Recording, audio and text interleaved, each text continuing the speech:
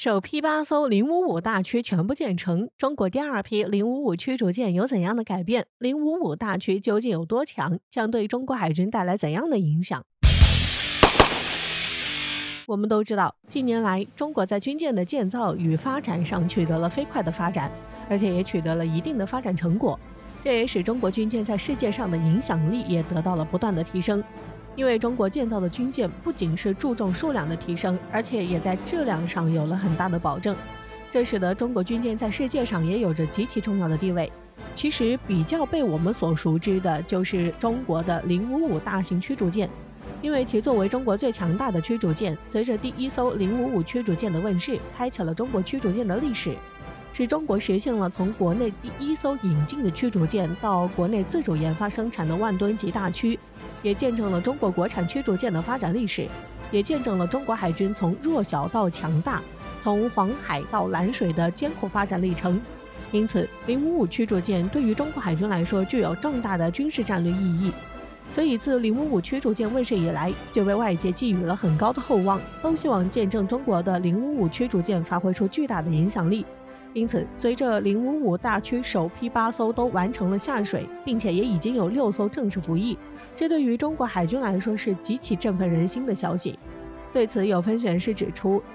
截至目前，经过6年的时间建造与测试，中国海军第一批次的8艘055驱逐舰已经全部建造完毕。目前可以确定的是，其中的6艘已经服役，剩下的2艘也将在今年内陆续服役。然而，对于现如今飞速发展的中国海军来说，8艘055驱逐舰看起来很多，但是中国海军目前下辖3大战区海军平均分配下来，每个战区海军只能拥有不到3艘055驱逐舰，因此这对于中国海军来说确实是不够的，所以中国还会加快对055驱逐舰的建设发展。因此近日有消息指出，中国第2批055驱逐舰的建造计划已经开始，而且透露第2批次的055驱逐舰是第1批次055驱逐舰的改进加强版本，并且还将针对第1批055驱逐舰所存在的不足加以改进，且安装了新概念武器，以此来增强其作战能力。值得一提的是，第2批次的055驱逐舰可能会被称为055A 型，将进入3.0时代。此外，据外媒消息报道，中国现在正在东北某地的造船厂进行第2批次055A 驱逐舰的建造，并且此次已经开始了2艘055A 驱逐舰的建造。对此，根据商业卫星对这一船厂进行拍摄的卫星云图显示，我们可以看到中国建造的这2艘055A 驱逐舰的长度和大小，且建造的进度也在不断加快。从这里我们可以知道，中国确实加快了对055驱逐舰的研制，这也将在很大程度上极大加快了中国海军的发展。这对于中国面对各样的挑战也将有着极其重要的作用。中国之所以要加快对055驱逐舰的发展，这主要也是由于055驱逐舰具有的超高性能，其中就包括其使用了一体化桅杆技术，这就使整个舰体看起来更加平整，也更加的美观，并且使人看起来毫无违和感，也能够发挥出055驱逐舰的最大威力。由于一体化桅杆它是全舰的制高点，而且也是驱逐舰的核心装备，并随着现代化侦察技术和电子技术的不断发展，桅杆的作用不再是作为从前的人为观测点，而是随着现代化科技的发展，一体化桅杆通过安装各种雷达通信天线，并将其设计为平面式或者球形阵列天线，组成一体化的封闭式综合传感器桅杆结构，以便可以最大程度地发挥雷达探测的目的，达到最好的探测效果，所以使得一体化成为军舰现代化程度的象征。但是要真正实现一体化桅杆并不是那么容易的事情，它需要多项关键技术的支撑，包括多功能有源相控阵雷达、先进封闭式桅杆传感器系统技术、先进多功能射频系统、复合材料技术等，难度非常大。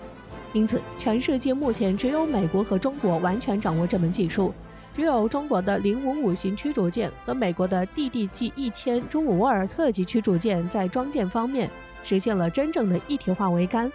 而且随着中国科学技术的发展，这也使得中国第一次在军舰上应用一体化桅杆就取得了成功。看来中国的电子技术确实是取得了飞速的发展，并且中国紧随着现代化发展的潮流，在055大型驱逐舰上安装一体化桅杆，并且中国可以通过借助一体化桅杆的综合化射频管理技术，使得055大型驱逐舰上的各种作战需要的设备都能够以较高的密度来集中安装，以此来扩大舰船上的使用空间，并使它们得到妥善的保护。所以中国也已经实现多个设备共用一个天线面板工作，从而使得这些设备在进行工作时不会相互干扰，从而使得舰艇的整个电磁干扰和电磁兼容性得到巨大改善。这也使得055大型驱逐舰拥有较高的隐身造型，使得大型驱逐舰上的各种装备都能够采取隐藏式设计，这也大大降低了雷达反射面积，尤其是对雷达截面积的减少作用十分的明显。这也极大地提高了055大型驱逐舰的隐身性和安全性。除此之外，055型驱逐舰还采用了综合射频技术，且完成度非常高，没有传统意义上带有支架和横梁的主桅，直接应用了塔形一体式桅杆，将电子支援系统、电子对抗系统、X 波段火控雷达、标性应答系统、数据链系统、导航通信系统等电子系统的天线全部集成在一起，实现了隐身设计、电磁兼容和上层建筑的有机结合。这也大大提高055大型驱逐舰的态势感知和信息作战能力，也成为了055大型驱逐舰克敌制胜的法宝。值得一提的是，据消息称，对于第二批建造的055A 驱逐舰，其还做了2个方面的改动。首先就是动力系统。此前的055驱逐舰由于出于技术稳妥考虑，并没有安装最先进的全电推进系统，但是随着时间的推移，中国的全电动力系统技术已经趋于完善，且在世界也完全处于领先位置，因此中国完全具备在055A 驱逐舰上安装全电推进系统，这也将在很大程度上完善了055驱逐舰的电力系统。其次就是055A 驱逐舰将会安装定向能武器，就是电磁炮和激光炮，这将在很大程度上提升055驱逐舰的作战能力。值得一提的是，这主要得益于安装了全电推进系统，这就可以在发电方面为055驱逐舰提供充足的电力，而且能够适当增强055驱逐舰的动力和灵活性。对此，有分析人士指出，全电推系统也是未来军舰动力系统的新发展方向。由于第二批055A 驱逐舰装备了全电推进系统，所以这也将使其具有充沛的动力系统和强劲的发电能力，并为其提供充足的电能，这在很大程度上也是巨大的突破。因此，随着第二批055A 驱逐舰的开建，这也将在很大程度上提升055驱逐舰的战斗力，